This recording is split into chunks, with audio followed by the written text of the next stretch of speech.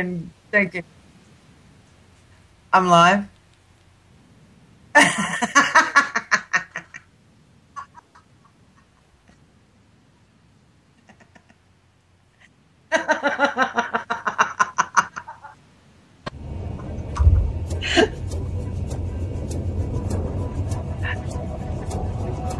Okay. My grandparents, I can't find them. They were sitting right here. Why won't you answer? Still here. Get out of here!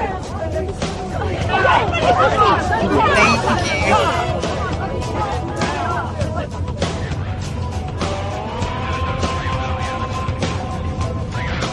I hear the sound of a mighty rushing wind, and it's closer now than it's ever been. I can almost hear the trumpet as Gabriel sounds the call.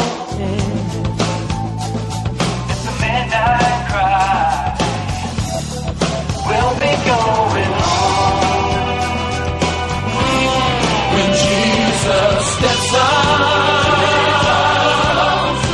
down to get his children. The dead in Christ shall rise, meet him in the air. Those that remain shall be changed. The midnight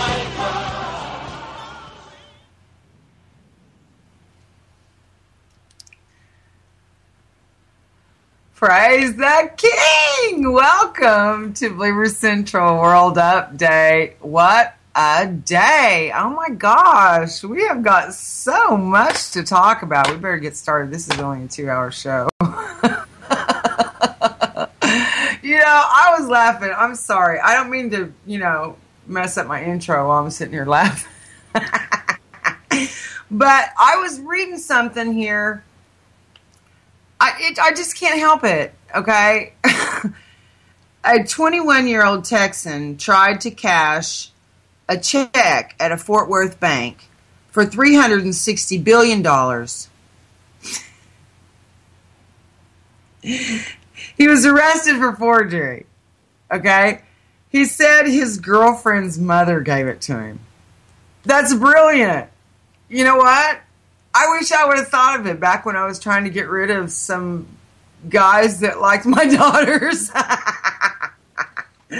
You just never know who that's going to work on, okay? But seriously, I mean, they call the cops, but no wonder she wanted to I think she wanted to get rid of him. And give him a check for $360 billion. And he's dumb enough to go to a bank and try to cash it. Public school. Okay?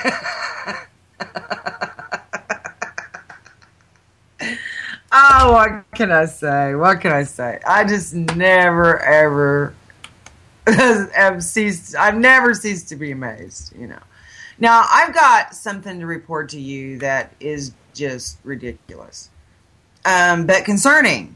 Not like the guy who tried to cash the $360 billion check. President Obama declares the future must not belong to practicing Christians. Well, dang, that's really funny considering he tells everyone here he's a Christian. Future must not belong to practicing Christians. Let's see what this article says. In his speech to the United Nations General Assembly today, the President of the United States declared that the future does not belong to practicing Christians. Already, the media and the left are in full denial, probably based on their general lack of understanding of theology. This would have been a gaffe had Mitt Romney said it, but with Barack Obama, he's just speaking bold truths. His bold truth declares that the future does not belong to practicing Christians. Really? Well, I have news for Mr. Obama. The future belongs to only practicing Christians. Okay? Not religious people. That's not what I said. Those who trust in the Lord Jesus Christ and obey his word. That's who the future belongs to. That who is going to populate the coming earth during the millennium after the cataclysm. So,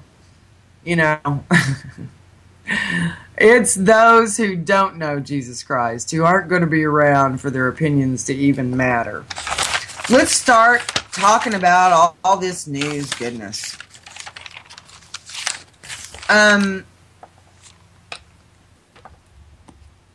Some of these things we went through in the Prophecy Nutshell that we've been producing and uploading on YouTube each night. Well, it's ending up being real early morning because there's just so much, and I'm trying to go as far as I can to get you up to the date, up to the minute information as best as I can. And there's so much of it that I can't do it all anymore in 24 hours. I have to sleep 2 or 3 of those in there somewhere. And there's just so much happening that there's just no way to keep it up completely. But I'm going to, what I try to do is assimilate all this information and then give you the high points of, the things that stand out to me as most prophetically significant and important for us to know as we wait for the King to return for us. The USDA has declared 1,452 counties as disaster areas. The drought, the famine, third seal judgment, well on its way. First 6 months is the warmest ever recorded here in America. We've got some weird, that means we're going to have some weird weather coming up behind it now. We've got fish kills in 25 lakes. This is just this year, okay? What I'm doing is I'm going over just a few of the signs for you from just this year, okay? And there's so many, you just will be astounded. Snow in South Africa, sinkholes appearing all over the world. Louisiana, Guatemala, Brooklyn, they're everywhere. Flooding, in Taiwan, a sinkhole appeared and swallowed a guy. And then almost swallowed the reporter who was reporting about the guy being swallowed. Another section gave way. So what's happening is things are moving under our feet. Okay, this increased solar activity is actually doing kind of what they showed in the movie 2012, where this increased solar activity is emitting neutrinos, which affect the mantle underneath our crust more than it affects our crust. It just kind of goes through the crust and affects what's underneath. It's heating everything up and liquefying to a point to where everything's starting to move and slide. Well, we've got, Earth crust displacement coming. We know that because once these events are over and we return to the Earth to live here again, it's all one continent again. So obviously things have been moving around during the tribulation period and in the time after the rapture. But I think, we're seeing a lot of movement now as well because, we've got earthquakes, swarms of earthquakes, okay? Nothing really big to kind of freak the planet out, but just thousands of little bitty tiny ones. But they're swarming all over the place. Very weird stuff. Flooding all over the world, Philippines, Taiwan, India, China. They're getting our rain over there while we're in drought over here in the United States. Some more. Greenland melted in 4 days. Seriously. It sounds nuts. It sounds like it can't be true, but it is. Greenland melted in 4 days. Half the polar ice cap has melted or broken off since 1980. Half. Okay? I know some of these things I've been mentioning to you recently, but well over 100 volcanoes are erupting on the planet. Well over 100. 30 is about normal, and I know that sounds excessive, but it is pretty normal. Wildfires. Half of the United States, it looked like, was on fire at one point earlier in the summer. We've got this increased solar activity that we're having flares. You know, you have, I think it's C class and M class and then X class. And a lot of M class. Not really a whole lot of X class, although we have had several of those this year. We've got blood red waters in China, Lebanon, France. 7 bodies of water now have turned blood red. We need to be paying attention here. God is showing us that the time has come and that we need to be ready to evacuate. We've seen a steady morality decline, an apostasy. The apostasy ended up being an actual event as well as a gradual deterioration. As in August 2010, we saw 4 of the biggest religious denominations of Christianity fall from grace as they compromise to appease society. Okay? Come out of all these false denominations and religions into just the pure religion that the scripture tells us, to care for widows and orphans and to keep yourself unspotted from the world. That's pure religion according to the scriptures. Okay? These earthquake swarms, California, Alaska, Costa Rica, Central America, South America, the British Virgin Islands, and then just in the island groups there were Indonesia, the Philippines, Australia, New Zealand, all of those are located. You have these quake swarms that are going nuts. I mean, now they're all real little bitty ones. You know, you'll have 1,000. I mean, California had 1,000 quakes in a 4-day period of time, but they were so small that you can't feel them. Now, what that means is that, you know, all of this movement is occurring really, really subtly under our feet, but at some point here, it's going to just jolt us as we have this pole shift. Now, our poles are off by 20 degrees, but before they're off by 40 degrees, it'll flip violently. Now, that doesn't mean it'll turn our planet upside down. Well, we're stationary.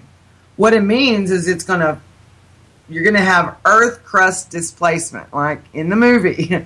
That was real science, little did I know. At the time, I thought they were just making it up for the movie, but it is real science that these neutrinos start heating up the core of the Earth and everything starts becoming more fluid. All this magma rising to the surface. That's why we've got a river boiling in Russia. Famines. We're in dire straits on this planet, famine-wise. Like we said in the very beginning, you've got 1,452 counties in America's breadbasket that have been declared disaster areas. We're not going to have food production. Not much of it for next year. They're already saying that this is going to hit really, really hard within a year. And that's not very long. Okay?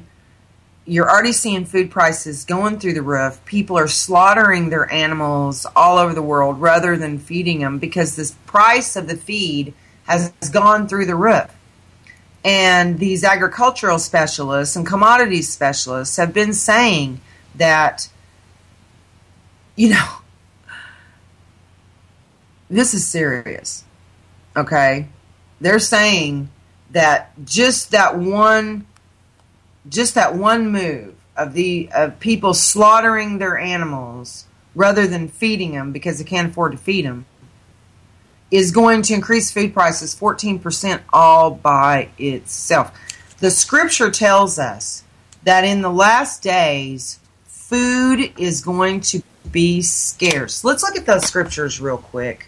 I know the scriptures, so I tend to quote them to you rather than just put the scriptures up for you and give you the references. I'll try to do better about giving you, stopping to look for the scriptures and giving you the references so you can look them up for yourself. I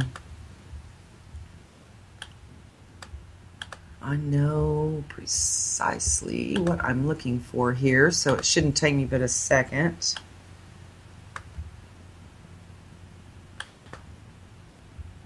It's the one I'm thinking, measure of wheat for a penny and a measure of barley. Well, let me look and see if I'm remembering right. And I will give you that scripture.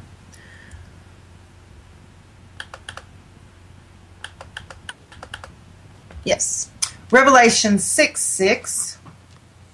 And I heard a voice in the midst of the four beasts say, a measure of wheat for a penny, and 3 measures of barley for a penny, and see thou hurt not the oil and the wine. What that's saying is the rich are going to get richer, the poor are going to get poorer. There's not going to be any more middle class. There's going to be the super rich elite, and then everybody else is just drones. Okay? And poor. And it's going to take, it says, a measure of wheat for a penny and 3 measures of barley for a penny, and see thou hurt not the oil and the wine. Let me bring up the scripture that shows us the famine, the 3rd seal judgment. That would be Revelation chapter 6.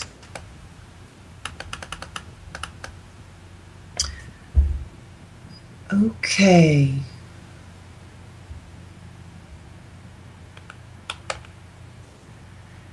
Let's back up by one verse. Okay. And when he had opened the 3rd seal, this is Revelation chapter 6, verse 5. And when he had opened the 3rd seal, I heard the 3rd beast say, come and see. And I beheld, and lo, a black horse, and he that sat on him had a pair of balances in his hand. And I heard a voice in the midst of the 4 beasts say, a measure of wheat for a penny, and 3 measures of barley for a penny, and see thou hurt not the oil and the wine. Now what that means, a penny is talking about a day's wage there. Okay? It's not talking about... this is a famine, okay? This is saying, and it does say in other areas of the scripture as well, that it'll take your whole day's wage just to feed yourself and your family. Hopefully that means your family too. But, you've heard these songs about these times coming where, I wish we'd all been ready. It says a piece of bread would buy a bag of gold during that time. Food is going to be scarce, and many, many, many people are going to be affected by it. Pestilences coming. Excuse me. Pestilences. That's disease. Locusts, flies, lice, frogs, crickets. Pestilences. Okay? You're talking about things that, the root word is pest. Let's go with that. Signs in the sun, the moon, and the stars, and on earth distress of nations, seas and the waves roaring. That sounds like a pole shift, doesn't it? But we do have signs in the sun, the moon, and the stars. We've got this NASA SOHO satellite that's pointed at the sun all the time and is showing these coronal mass ejections and these flares that come off of the sun. And they have even spotted something huge, like the size of Jupiter. It was solid black sphere of some kind that pulled up next to the sun, released a tether that came out of it and attached itself to our sun. And it stayed there for 80 hours. This was March 8th through 11th of this year. And as this thing detached, our sun registered an energy decrease. Whatever this was, used our sun as a gas tank, as a gas station. Just pulled up, hooked in, filled up, and took off. Okay? So take that for whatever you will. I'm just saying signs in the sun, moon, and stars. And, how do you explain something like that? We have no idea what it is, but we know that God is in control of it, whatever it is, because He's got His methods of accomplishing what He's doing. And, we're not going to have a need for the sun anymore when things are renewed. And so there's no need for it, so it's being destroyed. And that's part of God's plan, so don't fear that. He's got it under control, and everything's going to be all right, and what He's replacing it with is even better. So, don't lament for the sun. It's served its purpose, and now we'll move on to bigger and better things, won't we? It wasn't ever meant to last forever, okay? Great signs in the sky. I was talking on the Nutshell about how this technology that they've got now that uses holographics and lasers. And they can put anything in the sky with this technology. They can put Jesus in the sky to where you think you see Jesus in the sky. They can put UFOs in the sky, the Virgin Mary in the sky, anything they can put up there. I mean, they can paint you any kind of picture they want and put up there. It's amazing. Amazing, seriously. After seeing what that technology is capable of, I'm never going to believe anything I see in the sky again. Okay? Unless it rolls open like a scroll and the king is here to pick us up. Then But don't believe any of this bull. These two reporters for the Excelsior newspaper in Mexico City got out there with infrared photography, and they were able to spot the lasers and pinpoint where these images were coming from that were being projected, that people are like, it's an angel. What is it? It's a UFO. And they thought it was hilarious. Okay? The people that are doing this, they think it's hilarious. They just love to make suckers out of all of us. So I'm never going to believe anything I see up there. There's no UFOs, okay? It's all an illusion, a deception. There are fallen angels out there, but there aren't aliens out there. Not that are ever going to contact us. God can do many, many things in many, many places, but if aliens were ever going to contact us, he would have warned us in the scriptures, and he didn't. He says fallen angels are out there. And so if we believe the word of God, then we have the truth. But he's already told us that these times we're living in now, the deception is so great that even the very elect would be deceived if that were possible. He does not allow it. Okay? He brought me to a point where I said, Lord, I don't want to be deceived. Show me any deception in my life so I can get rid of it.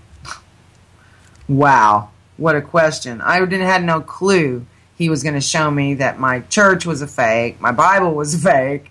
He set my path. He set my feet on the path of knowledge because I thought, oh my gosh. It had never even occurred to me that my Bible was a fake. I had an NASB, and I listened to the NIV on cassette. It never even occurred to me in a million years that my Bible could be a fake. It was. He was right, because I did the research myself. The KJV is the only pure text in English. So that's the only thing I had to go buy one. So now it's the only thing I use. I don't listen to or read anything else because I want that pure text in my brain. And I don't use these I don't even use these other Bibles as reference tools. I just threw them in the trash can where they belong because I want the pure word in here. I was in total distress, when I first discovered this because I had huge chunks of the NIV and NASB memorized. And I was panic-stricken when I first started listening to the KJV because I didn't even recognize it. It was like I'd never heard it before. I know. I urge you to get in the KJV. No, but that's something the Spirit has to lead you to do. If that's something you don't feel like, the Lord's leading you to do, don't worry about it. Animal attacks. I want to explain something to you about animal attacks during these last times when, because it says in Revelation 6:8, and I looked and behold a pale horse, and his name that sat on him was Death, and hell followed with him. And power was given unto them over the fourth part of the earth, to kill with sword, and with hunger, and with death, and with the beasts of the earth. Okay, now in the book of Genesis, I want to take you there real quick, and so I can explain to you what the deal is about these animal attacks that are coming. Because you've got a decree from the king in Genesis, which gives us dominion over all the beasts of the earth. Okay? And that dominion is retracted. Which sounds kind of scary, doesn't it? It sounds scary to me too. Okay, in Genesis 9:2, and the fear of you and the dread of you shall be upon every beast of the earth, and upon every fowl of the air, and upon all that moveth upon the earth, and upon all the fishes of the sea, and into your hand are they delivered. That is why animals fear people. That's why squirrels won't just come right up to you unless they've been trained to do so. They'll take off. Raccoons, chipmunks, mice, everything, all the beasts of the earth have a dread put upon them of us to where they fear us. They don't bother us. We have dominion. And God purposely gave us that dominion in Genesis 9:2. But it's retracted in Revelation chapter 6. Now, after the believers and the children are evacuated, and then these judgments begin to happen, I know it's going to be a really scary environment, but please remember that if you find yourself left behind, fall to your knees immediately and repent and give your life to the Lord Jesus Christ. Tell him, my King, I give you full control of my life. That's what I do. And as long as he's running it, I don't have to worry about messing it all up. So anyway, I didn't know if you knew that about the animals or not, but these animals will turn and attack people when this dread given to us in Genesis 9:2 is retracted. So what will happen is instead of the way things are now, insects, mice, squirrels, rabbits, raccoons, insects, birds, fish, all of these things, everything that moveth upon the earth, it says. The dread is removed from them, and instead of fearing us like they always have, they will attack us. Yeah, that's what this is saying. what this means is that during the tribulation period, mice are going to be hunting you down to hurt you. Roly-polies are going to hunt you down to hurt you. Okay, I don't know if they can, but you know what I'm saying? Really harmless things that really don't bother us, and we're not even afraid of them because they're not harmful to us. They are going to be trying to hurt people. You're going to have squirrels attacking people, dogs, cats attacking people, attacking their owners. It's like a huge animal rebellion happens because the dread God has put on them of us is lifted. It's going to really be miserable. Wars and rumors of wars, well, we see that. And that's something we're going to have to talk about. I haven't done the news first this time. I'm going to, give you the latest news here as we keep moving, but it's heavy, okay? Just kind of, let's get our joy and learn a few things first before we tackle some of these events, because it's getting to a point where, we may find ourselves being martyred for the Lord if He doesn't come really, really soon. But you know what? It doesn't matter. Even if we die, as soon as He shows up, we're resurrected again, and you're back alive again on the earth in your body. So don't sweat it if you die, okay? Or for those who have died trusting in Jesus, because they'll be back, in their body, just like I'm in mine and you're in yours. If I die, I'll be right back as soon as he comes. So, it kind of takes the fear out of death, doesn't it? I mean, what's the fear? You're going to be right back. An increased knowledge and methods of travel is one of the signs of our generation, being the prophetic generation. And as I've pointed out in several times when I teach, that mankind didn't evolve for 5,900 years. And then all of a sudden, boom, we have, we're traveling for 5,900 years by wooden ships and horses and wagons, right? Well, in 100 years, just in the last 100 years, we've gone from horses and wagons and wooden ships to aircraft carriers and space shuttles. You tell me. Man did not evolve on his own. Fallen angels have come here and shared technology is what's happened. Okay? Obviously. If they were a member of the Federation, like the Star Trek series portrays, they would have violated the Prime Directive. Okay? Because they gave us technology, now we're killing each other with it. They're in trouble. Okay? But think about it. I mean, just in the last 100 years, mankind has just gone through the roof, technology-wise. And I'll tell you the truth on this. The government's technology is about 50 years ahead of ours. You think what we got's tricky neat. You haven't seen nothing yet.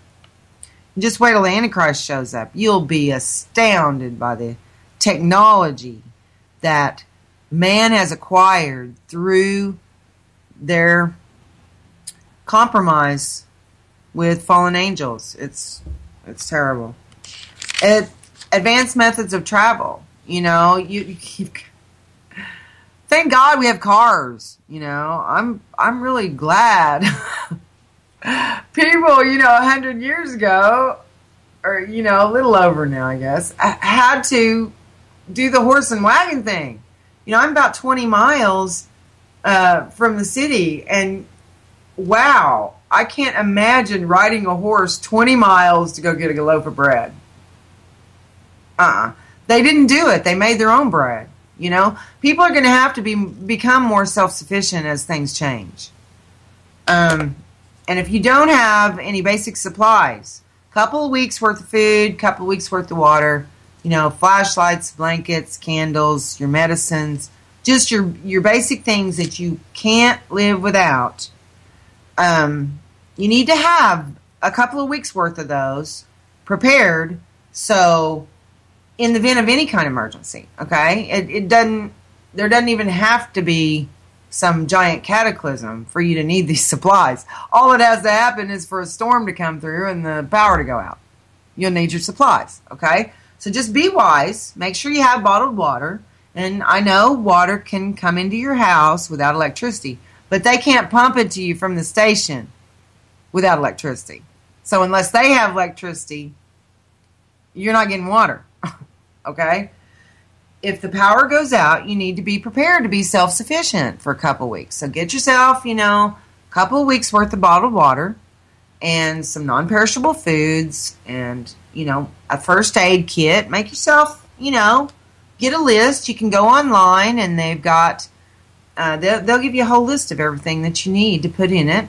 And just to be prudent, maybe you won't ever need it. We plan on leaving, don't we? The rapture saints. Maybe we won't ever need it. But if we do, then they're there. And you've got some comfort in that, because if the time ever comes when you really are going to need them bad and you don't have them and you haven't prepared, then you're going to find yourself feeling extremely desperate. What do I do now? And remember, it's those who don't prepare that end up, stealing supplies from other people by force out of their desperation to survive because they haven't prepared themselves. So just do yourself a favor and get yourself some basic preparations. And, if you never need them, great. But if you do, and we've had to use ours before. We had the power go off for 2 weeks? Almost 2 weeks after an ice storm. So, these, the world doesn't have to be coming to an end for you to need these supplies. Just be prudent, make sure you've got what you need. I guess we're ready to go through some of the news. How about it? I haven't been queued for any breaks, so I guess we're going to keep on going until I am.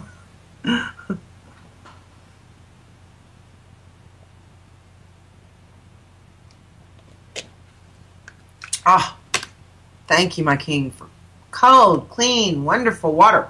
Mwah! I've said before, every time I pick up a really awesome, clean, cold, wonderful bottle of water, I think about how they'll be willing to kill you for it in the tribulation period, because you've got all the blood, or you've got all the blah, blah, blah. I've got all the water is turning blood red, turning to blood, and there won't be any wonderful, clean, pure, cold water. And I'm so thankful for it. Yay. So I think about that every time I hold one in my hand, because I'm so thankful for it. And I know already from knowing the scriptures that during the tribulation period, someone would kill you for this. It will be so rare. People will be drinking out of mud holes and things like that, and pulling water out of their radiators. When you've got all of the fresh water turned to blood, oh my gosh. But you know what? If you're a believer, I wanted to tell you this about the animal and insect attacks and stuff like that too. If you're a believer in the Lord Jesus Christ, if you find yourself still here after the rapture, you get to your knees and you give the King your life and ask Him to forgive you and save you. And He will. His Holy Spirit will come in and dwell inside you, but you better mean it. Don't go messing around with the King after the rapture, okay? The rapture showed you he meant business. And if you're still here, don't go trying to make excuses to him. Okay? Don't even think about it. Don't even think about it.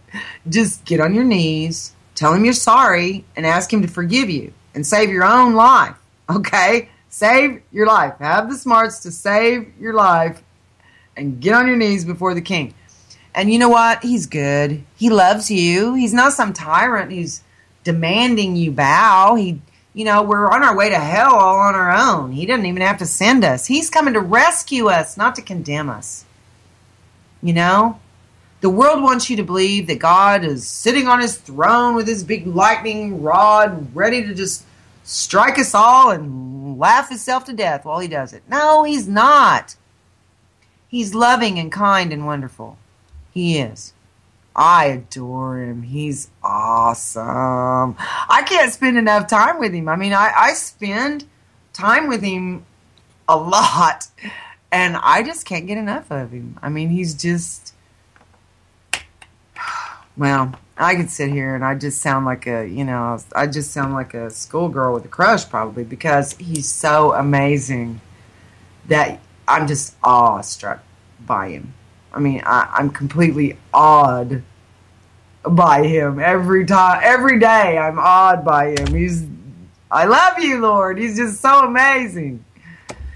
I can hardly wait to just fall at his feet and worship him and tell him thank you for dying for me. Because he didn't have to do that. I'm so glad he did. Oh my goodness.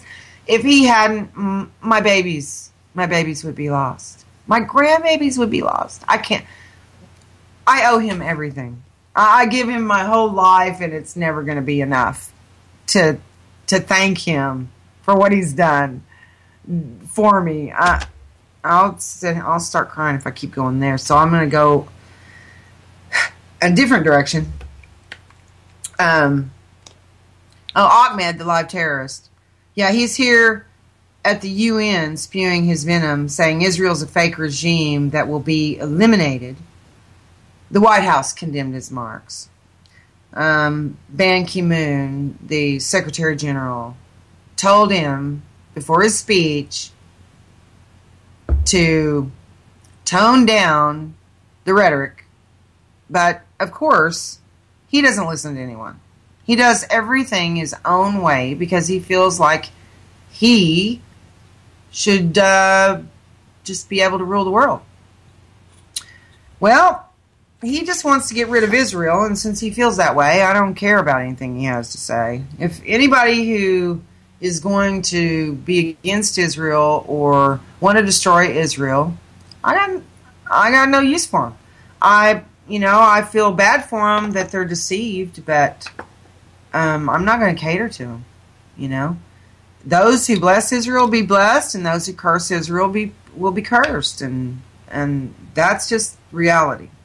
You can either get with the program and get you some of those blessings by blessing Israel, or you can mess yourself up and cheat yourself out of it by just deciding to be angry and hateful toward them. Now, I mean, I hope you get, a whole heck of a lot of satisfaction about being angry and hateful toward them, because you're not going to get any blessings from it. You're going to have all your satisfaction is going to have to come from your hatred and anger if you don't want the blessings. What can I say? The situation in China is getting really quite scary because oh man, they've got an aircraft carrier now. China has that they have sent over there, and I know the news is playing it down, saying, "Oh, it's an old decommissioned, retired, thing." Well, really, it's an aircraft carrier, people. How can you if you listen to these news sources that are only want to deceive you and water everything down, it's like people believe them. You hear that there's an aircraft carrier over there, but then the news will go, oh, well, it's a decommissioned. It doesn't even have any planes or anything. Really? And you're going to believe that bull?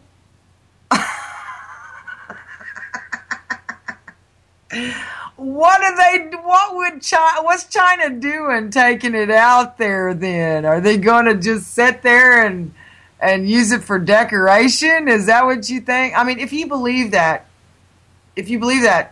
bull, then I guess, you believe it, but it's just too ridiculous to me to believe. China, yeah, they prepare for combat. They bring up their forces. They mean business. And they're going to float over to Japan on a decommissioned aircraft carrier that has no planes on it. Yeah, right.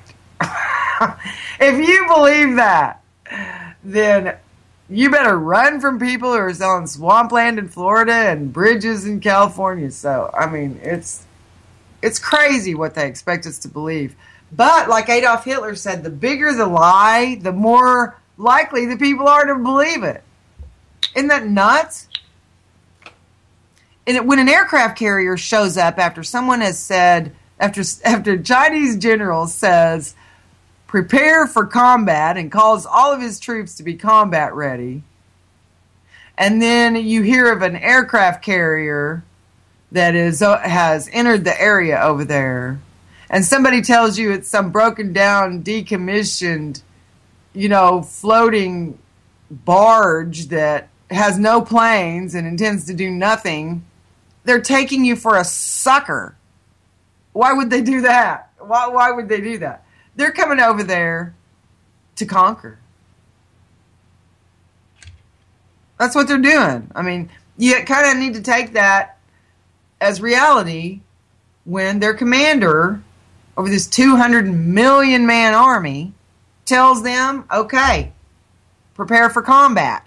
Calls all those troops up to be ready for combat. Well, they're not going to float, they're not going to float out there on an aircraft carrier with no planes and just sit there and watch. They're, unless they plan to sink it right there to, for some reason. But I can't really see that happening. What you need to realize is China is going over there to kick some. Okay.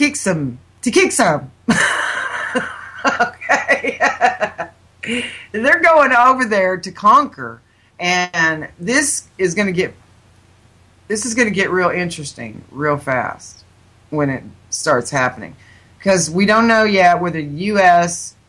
What do you want to bet the U.S. pulls out and leaves Japan as a sitting duck?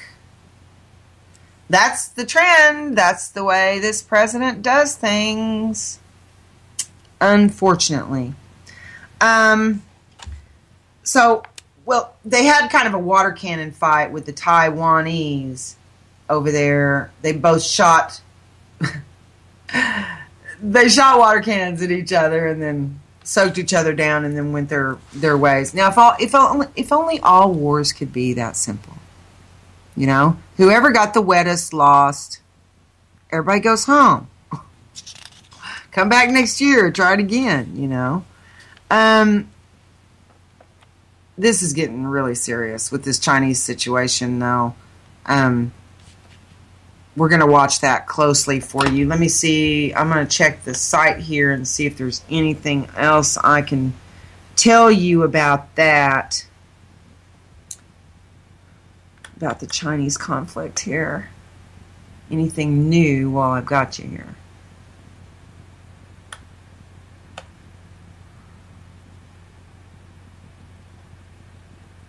Okay. I guess that's the best we can do for right now. Anyway, we're gonna keep an eye on that situation for you and let you know what's going on as soon as possible. I'm sorry, guys. I've got on such a roll. I haven't even come over and said hi to you. I'm sorry. Hi, everybody. Hi, Paige. Hi, Anon32. Is that 84. I actually have to put my glasses on to see these things over here. Joni and David and Janine and Paige and Glenn. Wow. And Michelle and Joan. Oh, look at all you guys. Wow, I didn't realize all you guys were over here. And there's Sherry. She hasn't been around for a while. It's so good to see you guys. Oh, you need prayer today? Okay, well, let's just pray for Sherry. Right now, Father, in the name of Jesus, we all come together in our love for you and your mighty name, my King, and ask that you would pour your Spirit and your mercy and your blessings and great grace, O King, upon your servant Sherry, and bless all those in the chat room, I pray, and all those who are watching. Grant them understanding, O Lord, in Jesus' name. Amen. Hi. Hey, Joan. Oh, hi, Kim.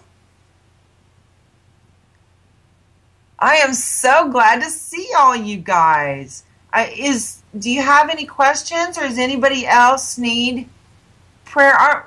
Well, Sherry, is there anything I can do to help you, sweetheart? Terrelyn. Hi. Nice to see you. What can I do for you, dear?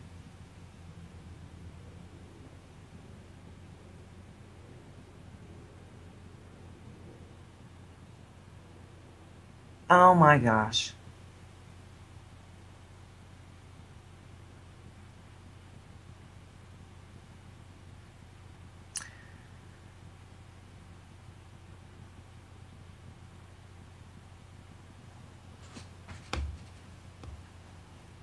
Oh my gosh.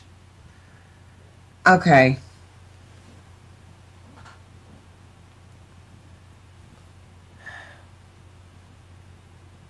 Good. He belongs in prison. I'm not going to read you what she's saying here because it's just too terrible. And this is her life here. And so I'm not going to make that public.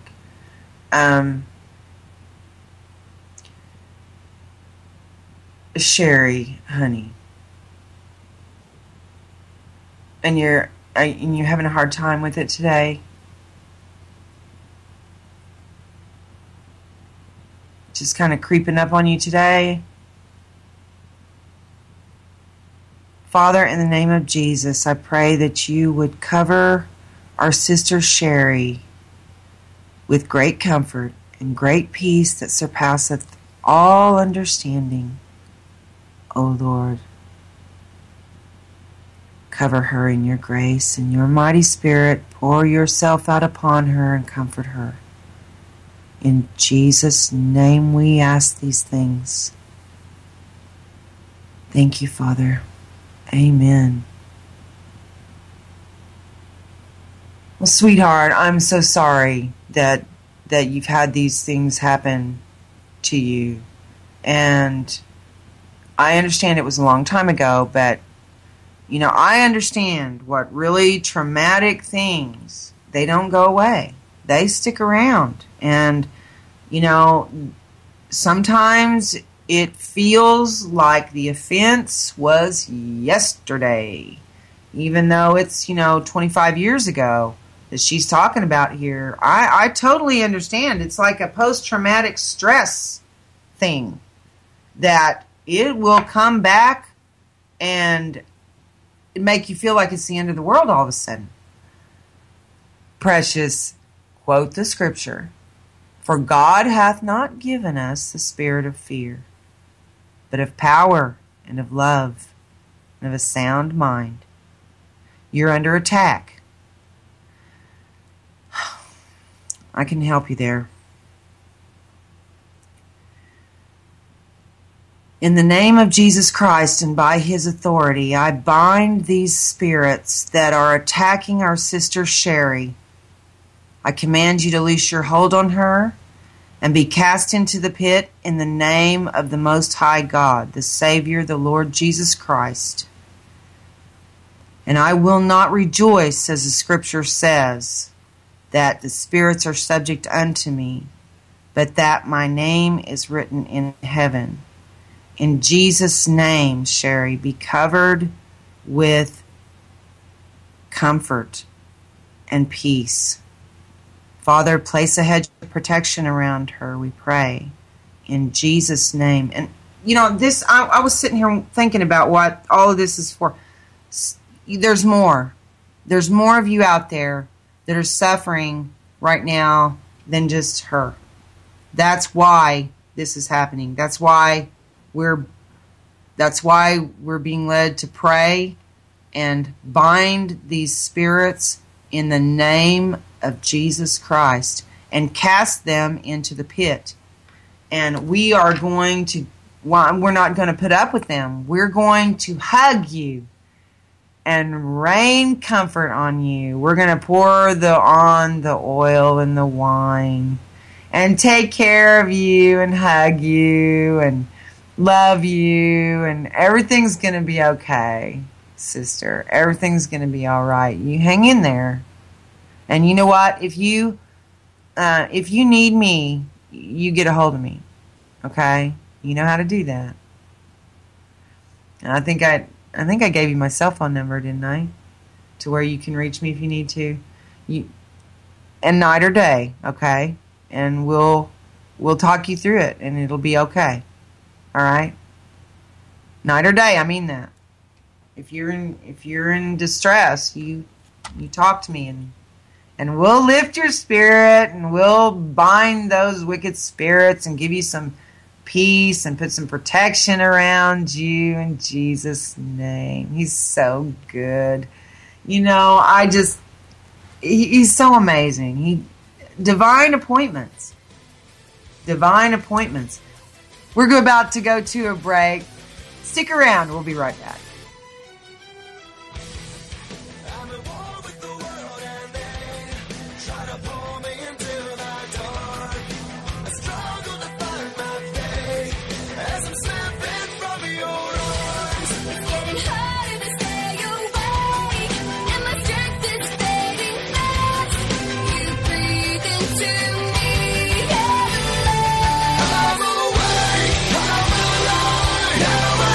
What I be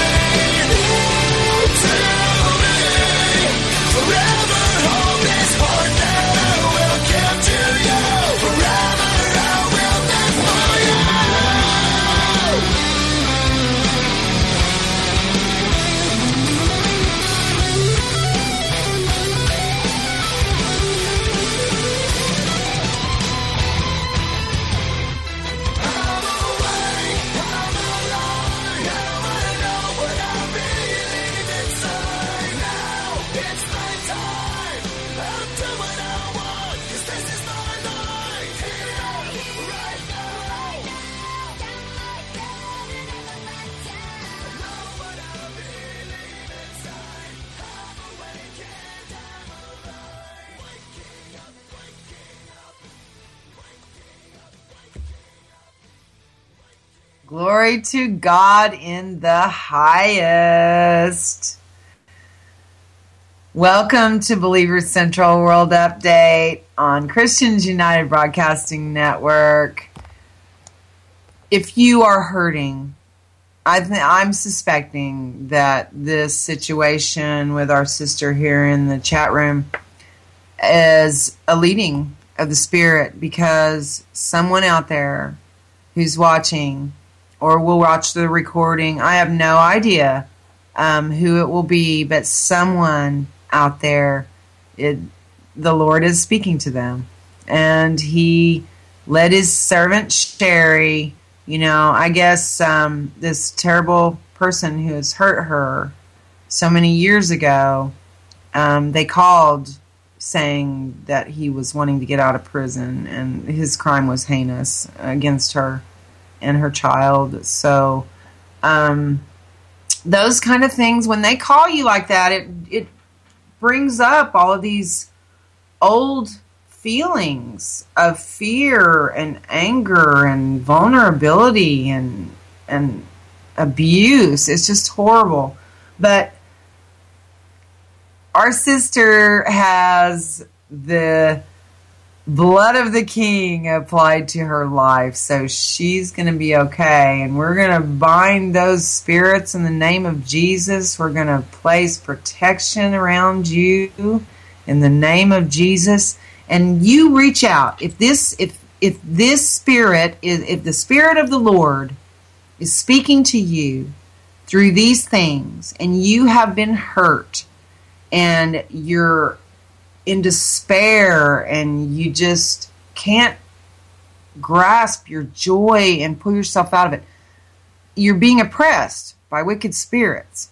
They don't want to allow that for you. So in the name of Jesus, right now, and by His authority, I've never tried this on television, but there's no reason why it wouldn't work, because it works all the time.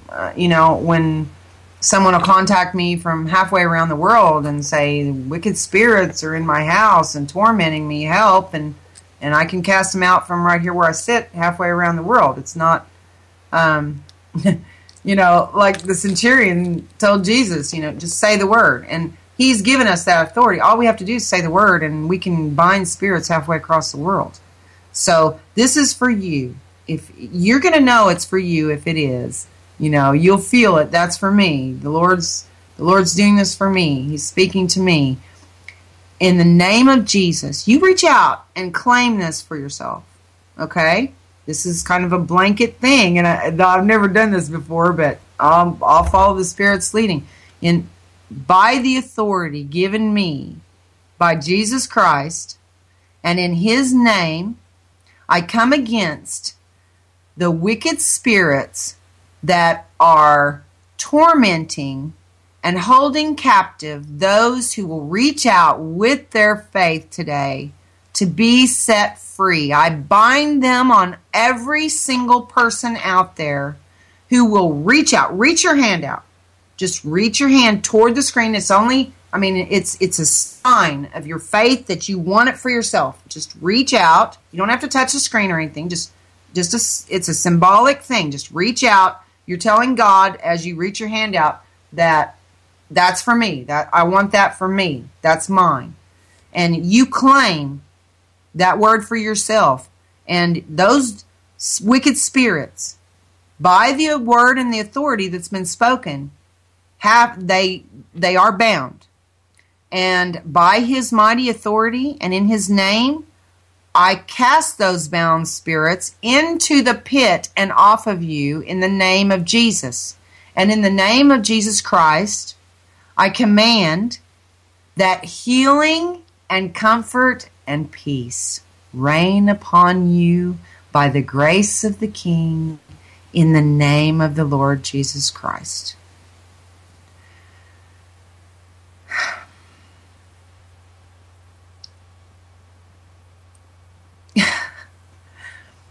It's working because I can feel the Spirit stir. I always cry when he stirs within me like that, and because there's power that flows, and it's overwhelming sometimes because it's so strong.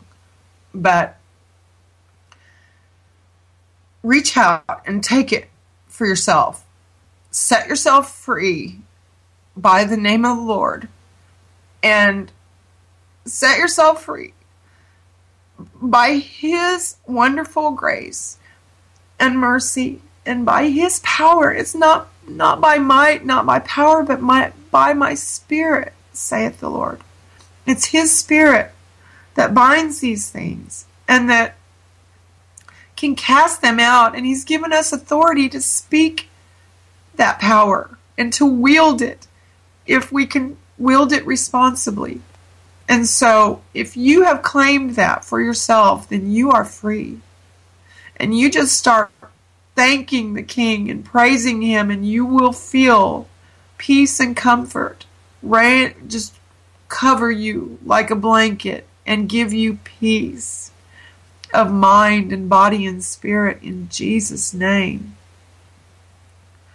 Oh, I love you guys too. You felt a release. Praise the Lord. I'm not surprised. I mean, that's how He always does things, but this is actually this is a move of the Spirit where He is setting people free from really deep, long-time hurts that would come back to plague us and steal our joy, because the joy of the Lord is our strength. And if they can suck the joy out of us, then they suck the strength out of us, and we can't allow them to do that. God has given us authority and given us the power and given us the tools that we need to overcome evil with good.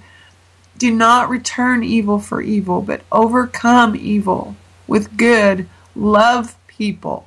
And because God is love. If you love people, then God is involved. Okay? And He can do great things. He can do such great things. Oh, praise the Lord. I love you too. I love you too. Oh my goodness. Wow. I need just a minute. Okay. I won't be gone long, I promise. I just need a minute. Just 1 minute. Okay.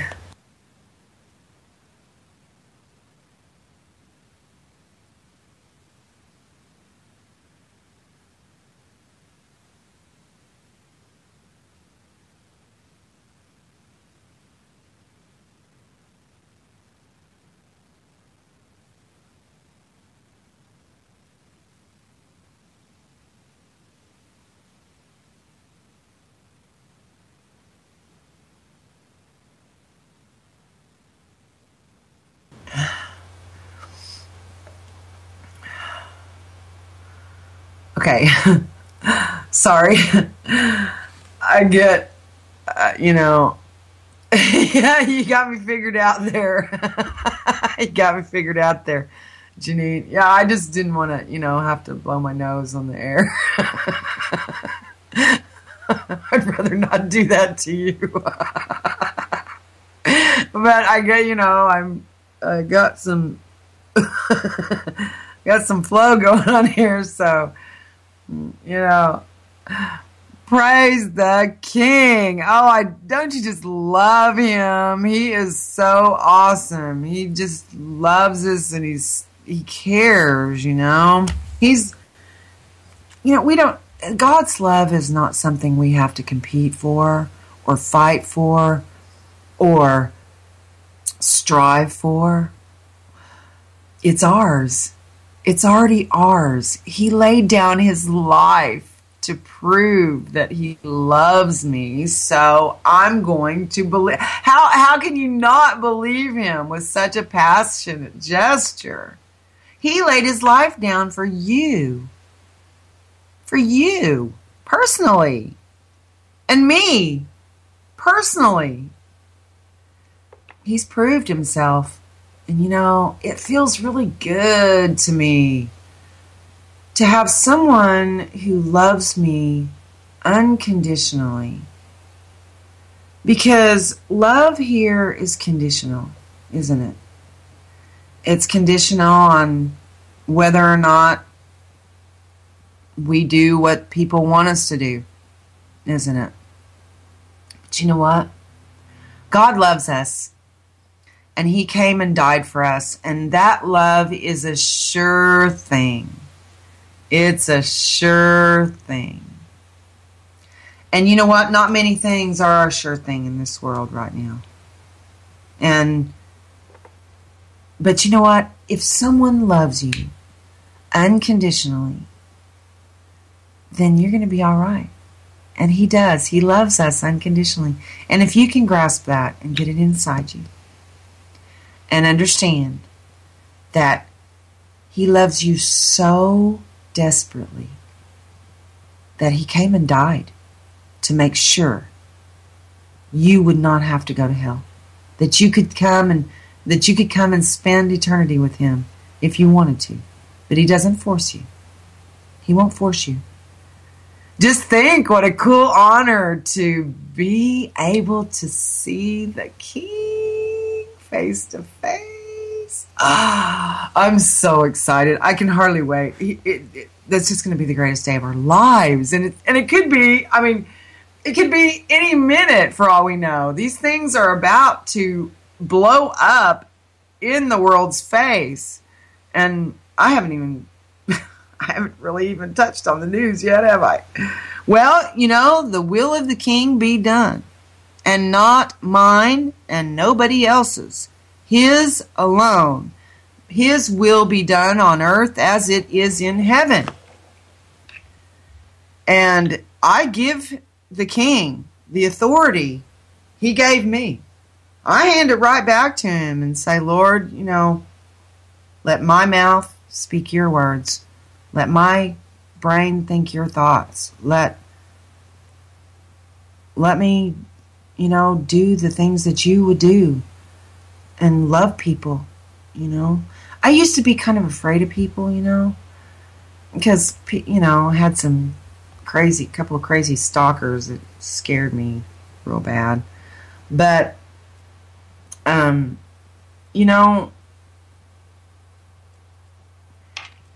we don't have to fear when God is on our side.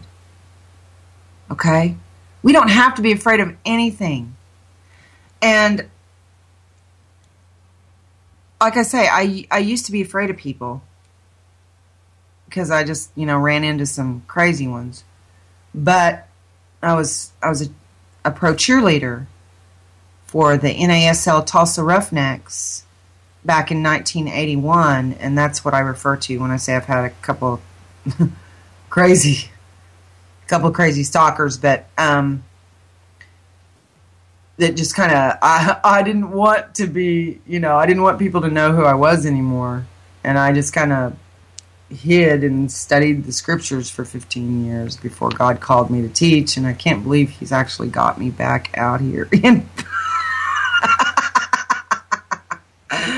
and talking to people again. Well, His will be done and not mine. But what I was getting at is that I told the Lord, I said, I'll do whatever you want. You can ask anything of me.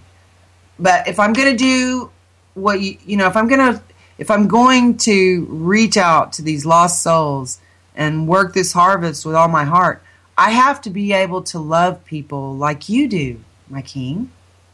And I ask Him to help me, grant me the ability to love people like He loves people.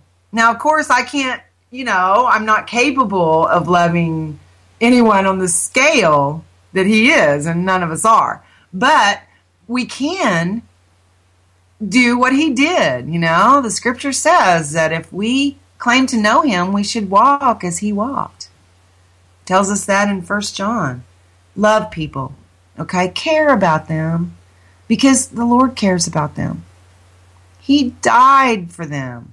So, if you want to please the King and you want to serve the King, You care about what he cares about, which is these lost souls. And I ask him to help me love people like he does. And I'm not so afraid of people anymore. You know, I don't fear people anymore now. I see these really big, scary people as little children who are just desperately searching for their parent to show them the way. You know what I mean? They're searching for God, but they don't know what they're searching for. They're like little bitty children. And that's how he sees them. And that's how I see them anymore. I don't fear people like I did, you know. Yes, China and Japan are in a real mess, Michelle. They are. Oh, Paige said she was a cheerleader too. Well, you know, I think I kind of needed that kind of background to be able to be a cheerleader for the Lord Jesus Christ, you know, because I'm really passionate for him, and you know, I'm not timid at all about approaching people and asking them. I've talked to people in drive-thrus when I drive through to get something to eat. I talk to them in stores when I'm checking out. You know, I ask them, are you aware that the Bible prophecies are coming to pass now? And I give them one of my cards so they can find the shows and my Facebook wall so they can have the information and learn. Because we've got to tell people. We've got to tell people. Okay? And it has, I'm not talking about, you know, adding viewers to the show. I'm talking about reaching people, helping them, reaching their hearts, and actually being of some assistance to them. Looks like we're going to go to break. We'll be back shortly. Stay tuned.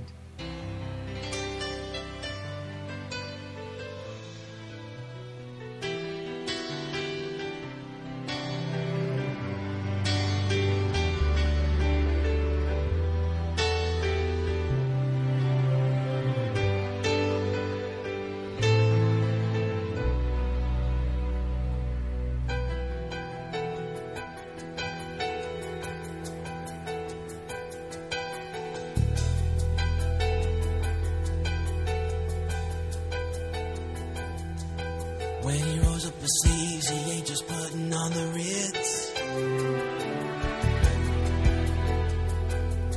There is thunder in his footsteps and lightning in his fist. The Lord wasn't joking when he kicked him out of Eden. It wasn't for no reason that he shed his blood. His return is very close, and so you better be believing that our God is an awesome God. Our God is an awesome God. He reigns from heaven above with wisdom, power, and love. Our God is an awesome God.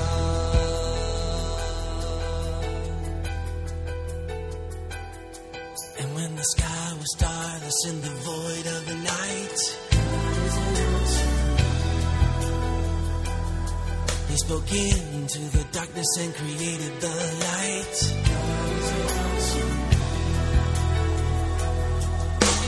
Judgment and wrath he poured out on Sodom. Mercy and grace he gave us at the cross. I hope that we have not too quickly forgotten that our God is an awesome God. Our God is an awesome God. He reigns from heaven above with wisdom, power, and love. Our God is an awesome God. Our God is an awesome God. He reigns from heaven above with wisdom, power, and love. Our God is an awesome God.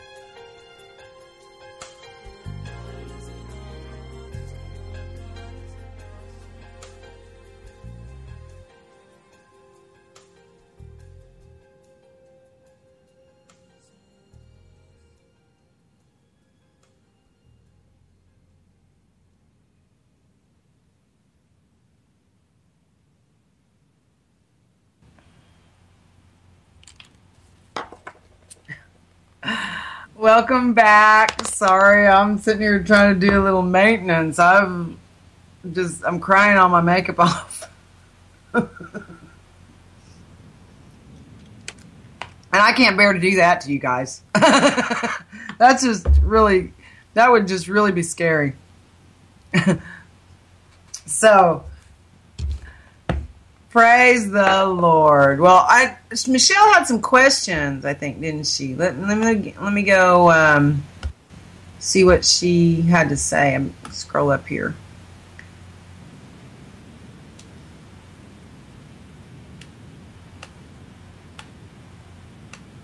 Did I miss it? Try to find it here.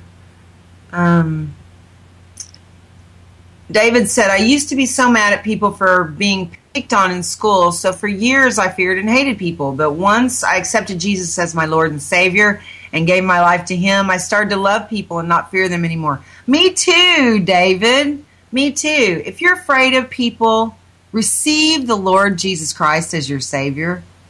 Ask Him to rain His Spirit upon you and use you as a vessel to reach out to others, and you will lose your fear of people. You'll start loving them like God does, and you'll come out of your shell. You know, I mean, I've been.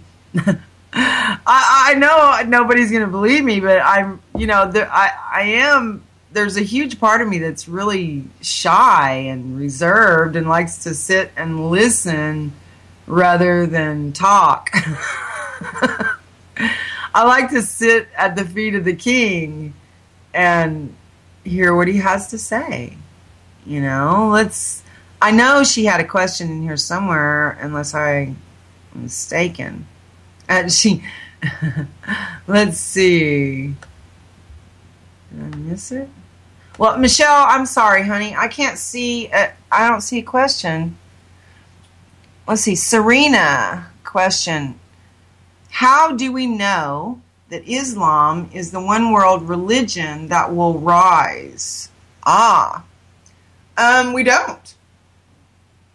We don't. I think there's a huge possibility that you're going to see the end of Islam with the harvest of the tares, and that the new one world religion will be godless.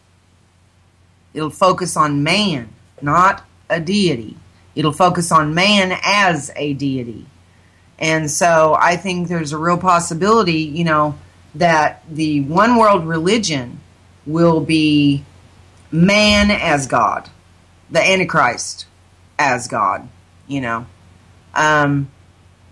And when Satan enters the body of the Antichrist, he gets rid of, you know, he'll get rid of the one world religion at that point, because he doesn't want to share worship with anyone or anything.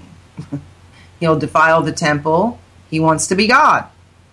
Well, he doesn't get to be God. He is God's toy devil. And when I say that, that's precisely what I mean.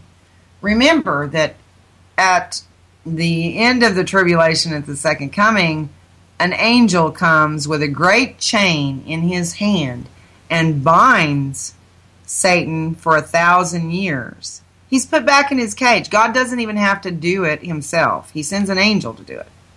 I mean, Satan has no teeth, and unless you don't have the Lord Jesus Christ as your Savior, then he can eat you alive. But if you have accepted the Lord Jesus Christ as your Savior, you have protection. Okay? And I was going to say that for, that's what I meant to add a while ago, too, when we were talking about the animal attacks and, you know, the things that are coming during the tribulation, the terrible, awful things that are coming. If you have received the Lord Jesus Christ as your Savior, the Holy Spirit comes to dwell inside you. And so that's God with you, inside you. He's with you everywhere you go and everything you do, and He'll get you through it. You'll need to rely on the Spirit to get you through the tribulation period if you're still here after the rapture. Please don't be here. Don't be here. And everything that you love about the world is leaving with us. Okay? So if you care about your life and you want to live, you want to actually live and not die, then you be ready to be evacuated. Because you know what? This world is dying. And a new world is coming. And if you want to be alive and be a part of it, which don't we all? I mean, I think we all want to be a part of the world as it continues. We don't all want to die in the cataclysm. You know, the human race is not going to go extinct. The Lord is going to preserve us and bring us back. All the children are his reseeding program to reseed the earth and repopulate the earth during that 1,000 years. And so receive the Lord as your Savior. Take him seriously. Because the new world that's coming has him on the throne. And things are going to be good. There will be peace. There will be no wars, no sickness, no death, no struggle, no curse, no violence. Hallelujah! And the world will be a wonderful place, and we'll never, ever die. Glory to the King. Oh, he's so good. He's so good. There's a lot that we still haven't covered, and but you know what? The Spirit rules here. And if he diverts somewhere else, that's what we do. And that's what we'll always continue to do by following his lead. You've got a billboard in Tennessee. You've got a few of them and around the country. It says, love your Muslim neighbors. And believers, you have to. That's what the King says to do. Love your enemies. Pray for those who persecute you. Pray for those who do evil unto you and despitefully use you. They don't like us, but you know what? We're going to love them because that's what makes us different. If we lash out at them when they lash out at us, we're no different. What makes us different is the love of the Savior. Because everyone wants to be loved. Everyone wants to be blessed. You know? And we just have to love one another and be kind to each other and patient with each other and reach out and help each other. We have to care about each other. We've just got to care about each other and help each other through these difficult times. And we'll all get there eventually together. But it takes all of us, you know, to love one another. Just like, you know, Sherry is always lifting other people, constantly lifting other people.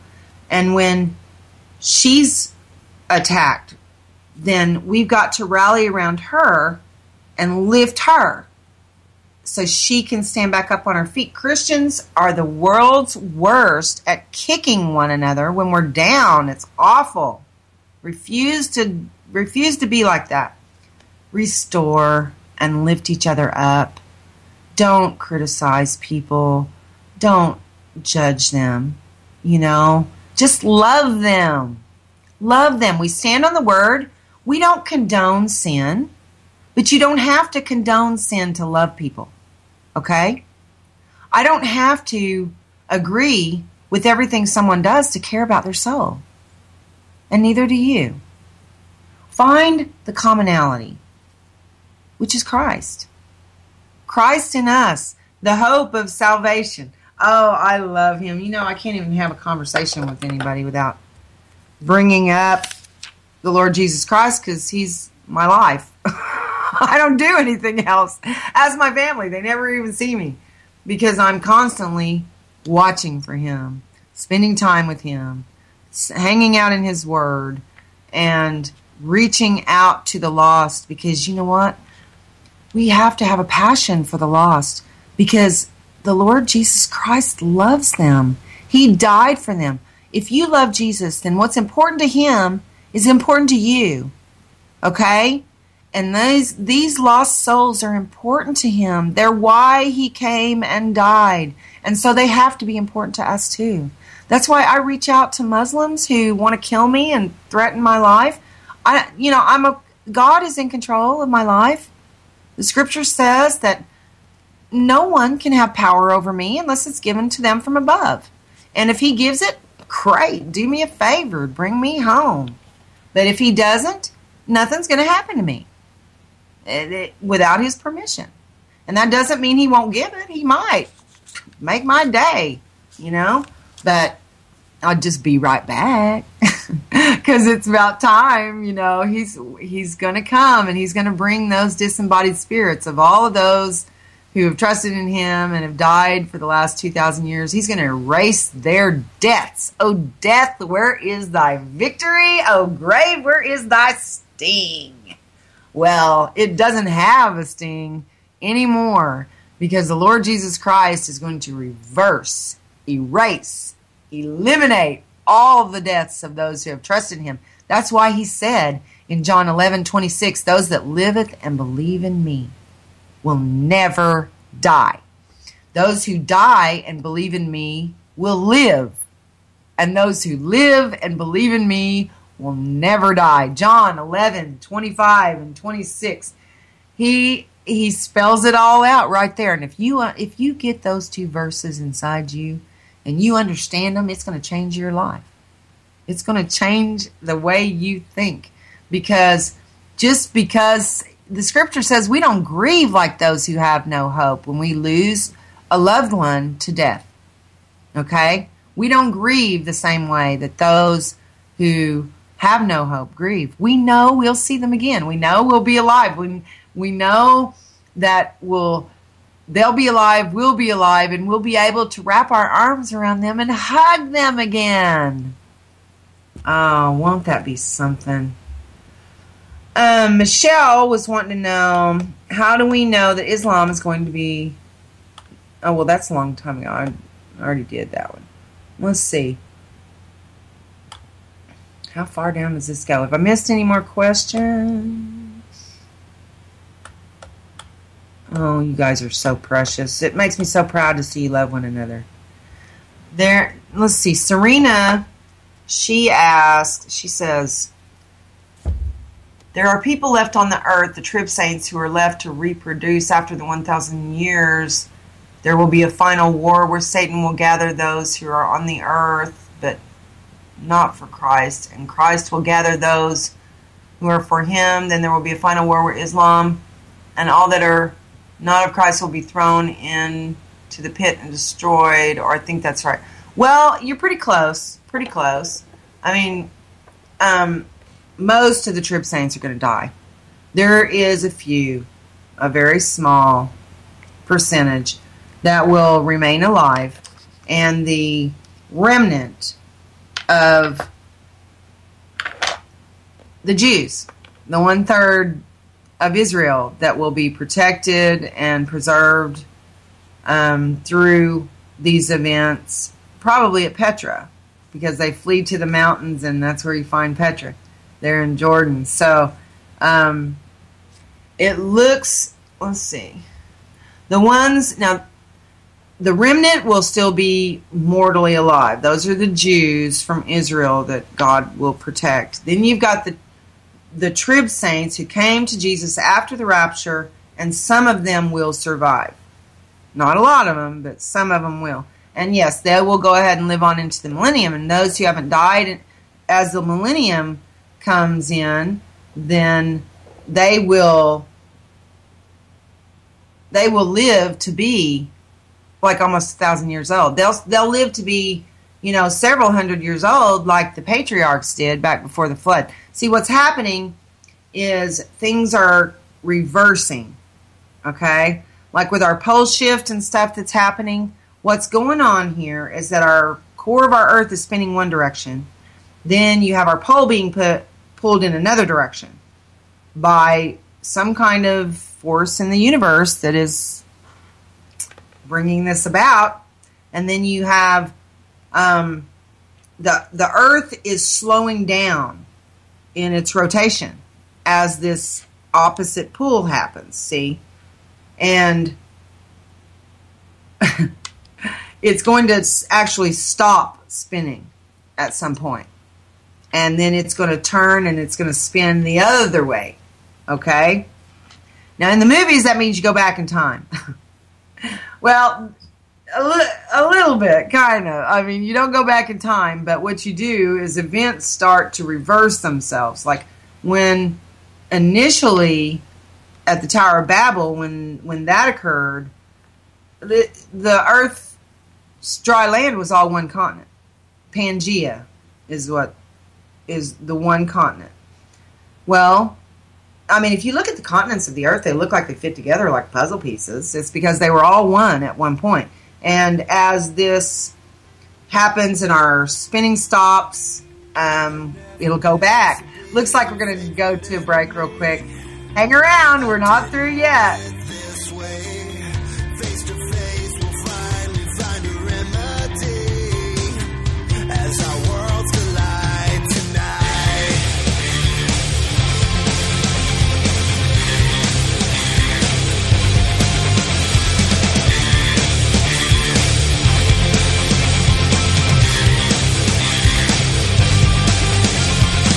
You'll never take the heart that beats inside of me. You don't have what it takes. It's safe to say there's gonna be a price to pay when our worlds collide.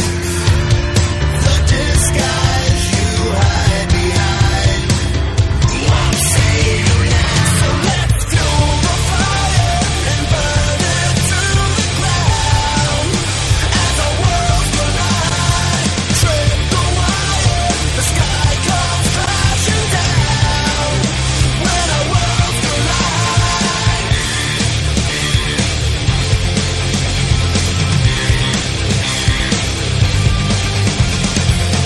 This cloud won't always hover over me. I've got a new obsession. It takes a fight to see who you're supposed to be. And now our worlds collide. The disguise you hide behind won't save you now. So let's fuel the fire and burn it to the ground as our worlds collide. Trip the wire, the sky comes crashing down when our worlds collide.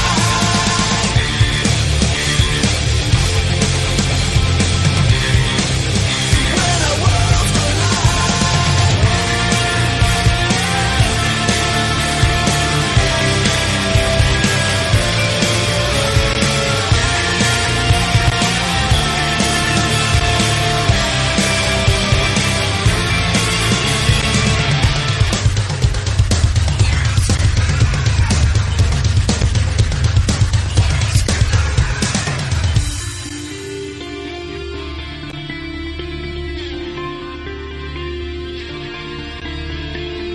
I never meant to be your favorite enemy.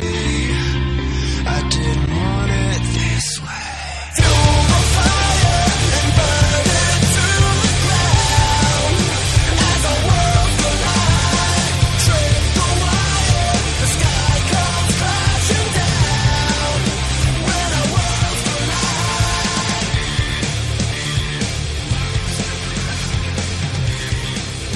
When our worlds collide.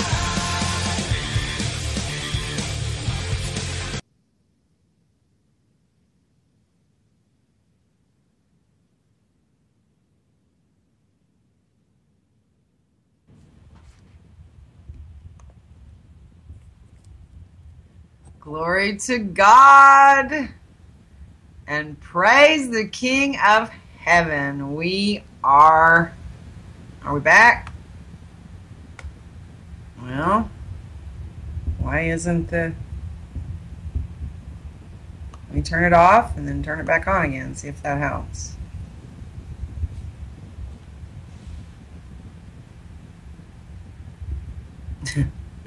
Well, I don't know what happened to our picture, but can you hear me in the chat room? Welcome to CUBN.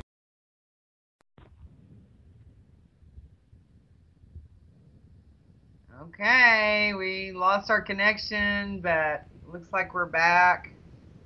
That was weird, wasn't it? Well, you know, there was something that thank you guys. I appreciate that. You know, I was wondering if you guys could hear me. I can't really tell sometimes here, but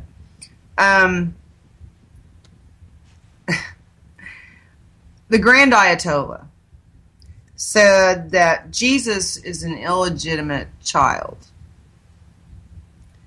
Well, I thought Jesus was an Islamic prophet, didn't you? What are they? They're insulting their own prophet now. Well, I mean, it's like Jesus is one of their prophets, right? Jesus is one of their prophets. And the Grand Ayatollah is insulting one of Islam's prophets, so are they going to behead him? Well, I mean, I'm trying to figure out why they would defend Muhammad and not Jesus, because Jesus did miracles in front of thousands of people, and Muhammad, he did only one that he was the only witness to it. Nobody ever saw him do a miracle, okay? Jesus wrote the whole book, the prophecies. He is the Word of God. And did you know that Muhammad never prophesied, not one time? He never prophesied anything. So technically he's not really a prophet, but Jesus is. So if you want to, you know, precious Muslims, if you want to defend your prophet, look at Jesus, the one who actually performed miracles in the presence of thousands of people and did give prophecies. Muhammad didn't do either one of those things. And so, I mean, does it make sense to defend Muhammad against the rest of the world when there's really no evidence to do so? And then you've got Jesus, who obviously did miracles and gave prophecies. So Muhammad's not technically even a prophet because he didn't prophesy anything. So I know. Janine said, they'll kill you, Lisa, just for saying that. I know that. I get death threats all the time. They're usually in person when I get them, except rather than online. I don't get that many online. I usually get them in person, though. You know, I've had people say to me many times, Muslims, if we were in my country, I could kill you where you stand. My standard reply is, well, it's a good thing we're in my country then, isn't it? So, you know, I care about them, and they get mad, but I do want them to think, because the God of Abraham is their God, and, you know, Muhammad deceived them. I don't think he did it purposely, but it happened, and I think that he's probably crying out from hell, pleading for somebody to tell all his people he's influenced the truth so they don't follow him there. Let's see. Oh, okay.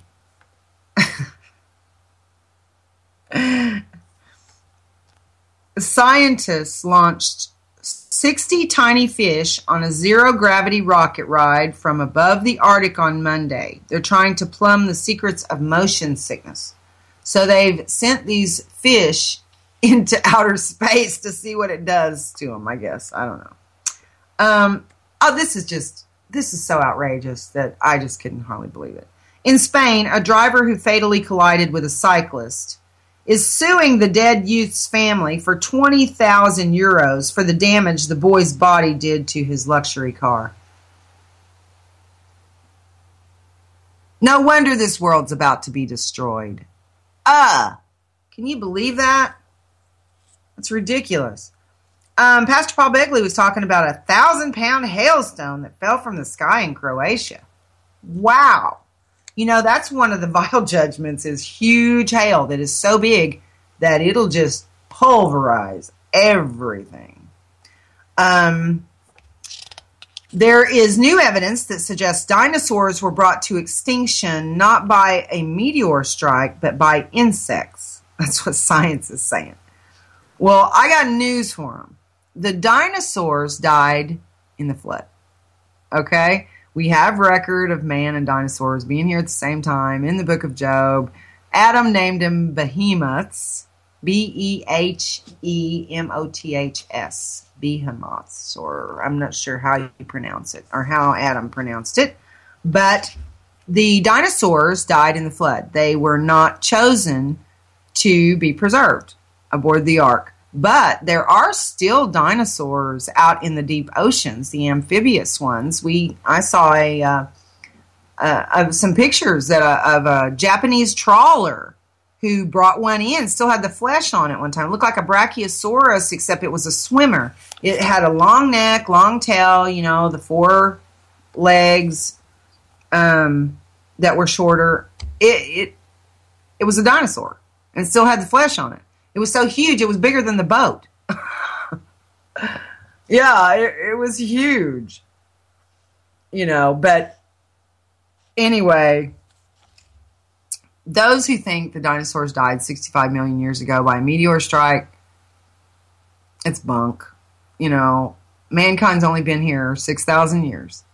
And we're given 6,000 years from Adam and Eve. And the whole purpose for them wanting you to believe that all these things happened millions of years ago is because they want you to think that you're not important. See, there's only 6,000 years before the millennium comes and Christ sits on the throne. So there is when mankind only gets 6,000 years, you got a very limited number of human beings that are being born during that time, not over millions of years or hundreds of thousands of years. The earth was created just under 6,000 years ago. We're right at about the 6,000 year ago mark when Adam and Eve were created. And that's why it's time for the Lord Jesus Christ to come and sit on the throne for 1,000 years. There was there was a question, that I thought I saw. Where have I ever seen a Muslim in person? Oh, I run into Muslims in person all the time. Actually, they own most of the convenience stores that you walk into. You can talk to them every day, everywhere. Years ago, I had a business where I supplied convenience stores with single-dose medications like Tylenol and Motrin and stuff like that as a side business to help my family. And I dealt with Muslims all day, every day. I still do. When I go into these stores, these guys know me. I was never shy about approaching them. They're in my country. They can't just, and like I say, nobody has power over me unless it's given to them from above. So I'm going to proclaim the truth, and I'm going to stand for the Lord Jesus Christ. And I am not scared. What they count on is the reason they threaten to kill you. They're not going to. They can't. They can't do a thing to you unless the Lord allows it. And what they hope to accomplish is fear and intimidation. And I'm not going to be intimidated. I'm just not. I'm standing. I'm proud to be an American. This is my country. And I love my country. And I love the Lord Jesus Christ. And my citizenship in heaven is first in my life. But secondly, I'm an American and I care very deeply about what's happening to our country.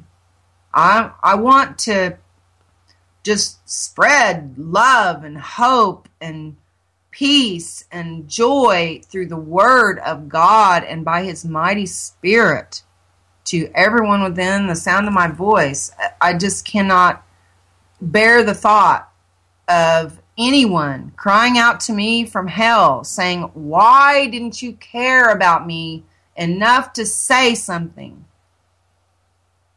Why? Have you talked to your friends and neighbors about Jesus Christ? Do you know that those people, if you don't warn them, they're going to cry out to you from hell and ask you why you didn't care about them enough to say something. They're going to look at you and say, you could have saved me from burning in hell for all eternity by just saying something to me, and you didn't even care enough to say something. Duh. You know, I mean, that's unforgivable. It truly is. I mean, we cannot call people our friends, neighbors, family, and neglect to share life-saving information with them. You've got to tell people. You've just got to. One thing you can do, there's ways, okay? You know, I don't, it's harder for me to walk up to some of my neighbors than it is total strangers. And so, if, you know, write a letter to your neighbors. Copy it. Put it in all, you know, put it on all their doors in your neighborhood. Be the missionary to your neighborhood. Take responsibility as a believer and share the King with those around you. Because you know what? If you don't, and you make it to heaven and they don't, they're going to cry out to you from hell and want to know why you didn't care enough to say something. Because they're going to see it like you personally sent them there. Because you could have stopped them from going to hell by just saying something. Is that really so hard? So what if people get angry or offended or whatever? It doesn't matter. You're giving them life-saving information. They may not want it right then, but you know what? And if they don't want it, back off. But you can, you know, write letters or whatever. Explain to people the gospel. Give them the scriptures. Tell them, testify. Tell them, I trust him. I believe in him. I believe his words. This is what he said. And stand. Stand for the Lord Jesus Christ. He's given everything for us. There is nothing we can ever suffer in this life that is even going to come close to what he did for us. No matter what happens to you, you can be martyred and get your head cut off, and it's not even close to what he did for you. Because being beheaded is painless, quick, fast. Jesus didn't die painlessly, quickly, or fast. He died very slowly and painfully. And you know what? Being beheaded is way easier than what he did for us. So, you know, don't go thinking that, you know, just because you lay your head on a chopping block, you all that, because it's nothing compared to what Jesus did for us. He's good. Super Typhoon Jelawat. The storm has strengthened. It's a super typhoon, and I thought its name was Samba, but it's not. It's Jelawat. Jelawat.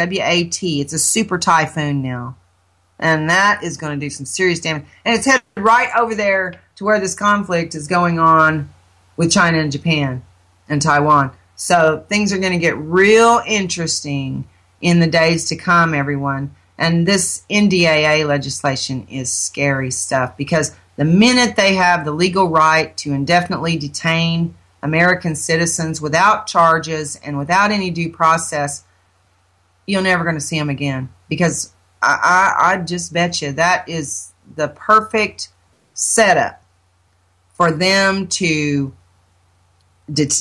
pick people up, say you're going to be indefinitely detained. Your family thinks that you're in jail somewhere when you're dead, because they take you back where nobody can see once they indefinitely detain you, and ask you if you'll convert and worship and deny Jesus Christ and convert to Islam, or you get your head cut off.